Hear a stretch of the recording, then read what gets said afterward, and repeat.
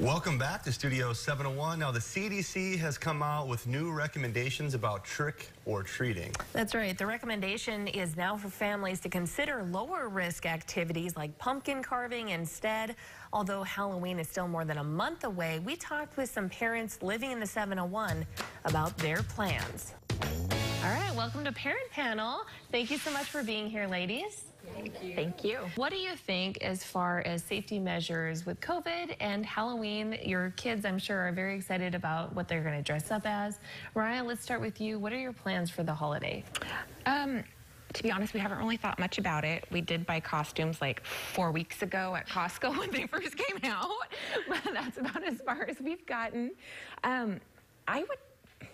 We'll still hand out candy at our house. What I'm thinking we're going to do instead is have prepackaged bags with maybe some candy and some goodies, so we can leave those out if someone wants to grab a bag. Like, they're just grabbing one. They're not dipping their whole hand in the candy jar. And just kind of go from there. We'll load the boys up on the quad and probably drive through the neighborhood. I think a lot of people in my neighborhood are actually going to want to do some Halloween activities. Yeah. I think the kids need that. It's not their fault. We can do things safely. My son is anti-candy. Wow. I know. Like, I don't understand. He will eat Tootsie Rolls, but that's it. Yeah, so he's very particular about what kind of sugary treat he indulges in, which is totally not like his mother at all. And we've given him the option every year, like, hey, bud, you want to go trick-or-treating? No. Oh, wow. Okay. Like, heart totally crushed, but it's good. We've got this. Yeah, so more than likely what we'll do is we'll just stay home as we have in the last few years and just hang out in the driveway, on the front porch, and have prepackaged candy ready to go. My husband saw somebody made this huge like PVC pipe like candy shooter thing where you put the candy down the tube and then it lands in the kids little bag and so I kind of want to be creative. If everything's safe and that kind of thing, I want to be creative on if there are kids that are out and they need some joy. I will gladly throw Skittles down a tube to them. And my son will probably sit in the window and just watch his mom have fun. My boys love Halloween, and I love Halloween. And so I am sure we will go out. We're just going to do it.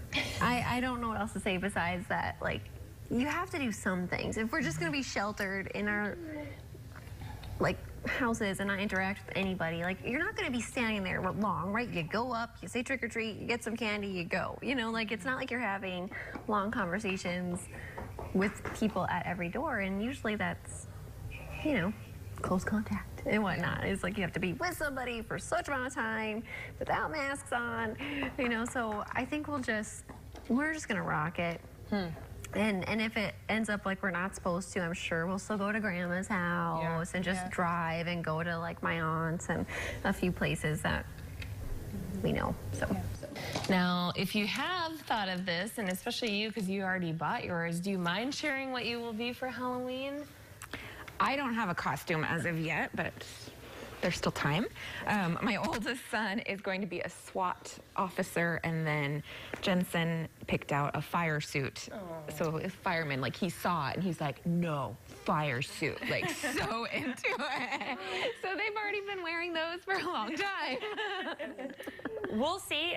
He was really interested in Star Wars and loves those characters, so I could see if the tide changes and he decides that Halloween and trick-or-treating's cool, I think he would go with Star Wars. Me personally, if I am handing out candy, I will be dressing up as Maleficent. Ooh, nice. Good one. Like the whole horns? Your house. Yes. The horns and everything? Yes, wow. I have a headband. Gosh, I love it. With the horns. Oh. Last year my boys changed their minds every couple of days. It was really they just kept on changing and changing and changing. And so we kind of waited to like the very last minute to be like, okay, what is it today? Because this is what we're going to stick with. So let's pick. I'm really not sure. They keep on saying multiple different things. I'll dress up as something. Like last year, it was like bandits, and we were the cops, right? So we got badges. So my husband and I went. So it kind of depends. We don't necessarily do the family thing, but I do dress up every year as something, right? Yeah. Okay. Well, I can't wait to find out. That's a good teaser. I know. All right. Thank you, ladies. This parent panel conversation happened right after the CDC made its new recommendations to avoid traditional trick-or-treating, highlighting it as a high-risk activity. All three moms wanted to see what is happening in the state closer to the holiday before officially deciding on their family plans.